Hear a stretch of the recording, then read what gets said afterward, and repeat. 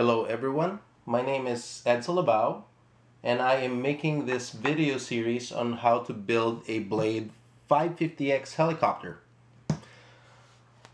So we will go through the build step by step as the manual suggests, and talking about important key points as we go along.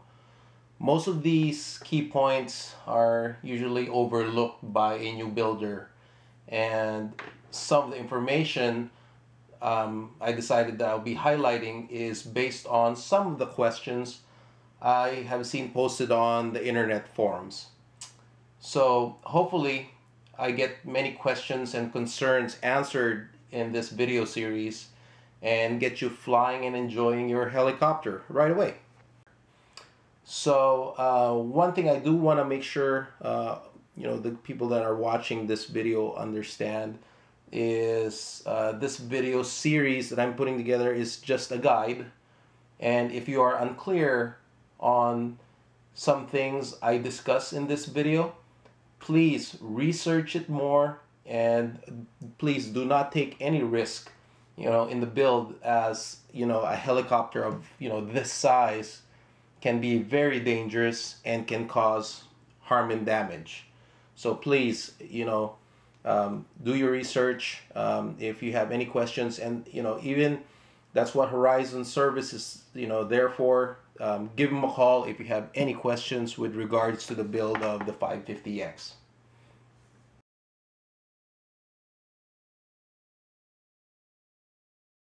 All right. So what we'll do is we'll begin the build first by identifying the tools you will need for this build. I've kind of laid them all out here, and let's go through it. And everybody has their own different sets of tools that they like to use, but these are probably, I would say, the bare minimum that you would need to put this helicopter together. So first off, I would say have a set of hex drivers, and that would span from 1.5 to 2.5 and 3 millimeter. Now this is a very nice set which is made by Revolution.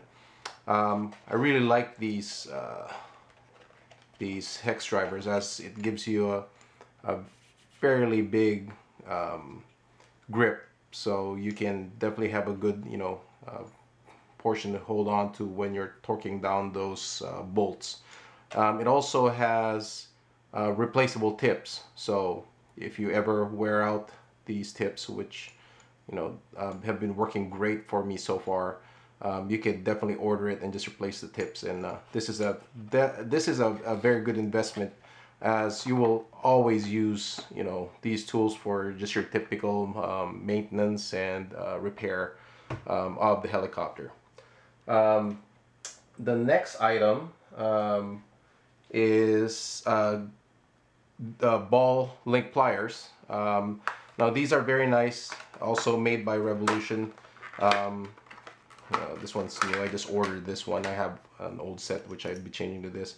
So what it does is it has this little protrusion here, which you can put it on top of the ball, and you just press on it to push separate the links from the ball, and also you do it reverse to get it to install a link. It's very handy. Definitely another must-have in your toolbox. Also for the build, I love using this tool. This is what they call a control rod setup tool. So what this does is you can set the length of the link as you would like to build it. Lock it down, build your links, put them together, and until you get it to snap on these balls right here. And biggest advantage, you will always have even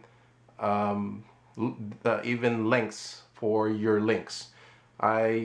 This is, I would say, also is a must-have tool, as when your helicopter's been flying for a while, you wear out the links and you need to make new ones. what I typically do is I just grab the old links, you know, snap them on, you know, set the distance, set the length, and then start creating new links until it snaps on. It's so handy, very, very handy. You don't even have to do anything. Rounding it off, you would need a set of Phillips screwdrivers, wire cutters, needle nose pliers, calipers, you know, to measure links. Also, if you needed that, you could, you know, definitely use it to set links right here if you didn't want to use that one, what's written on the bar. By the way, Revolution also does make makes this tool, and you can purchase, by the way, most of these tools at horizonhobby.com. And then lastly, pitch gauge. Now this one is, you know, a digital pitch gauge, which, you know, helps make, you know, the pitch, finding the pitch setting easier. It's a luxury item to have it as digital. You can definitely get your standard plastic ones, but you would have to figure out how to set up like a bar as a point of reference for your normal plastic pitch gauges. So I recommend also using a digital gauge to just make it easier. There's a couple of options out there. I believe this one's made by RC Logger. I do believe Beast X has one called the Bevel Box, although I have not used that pitch gauge tool. But there should be plenty of options out there. The digital setup just makes it easier if, you know, you have a fly barless helicopter, and you know, that's what the 550X is. So we'll get on moving to the first portion of the build, and that is putting together the rotor head.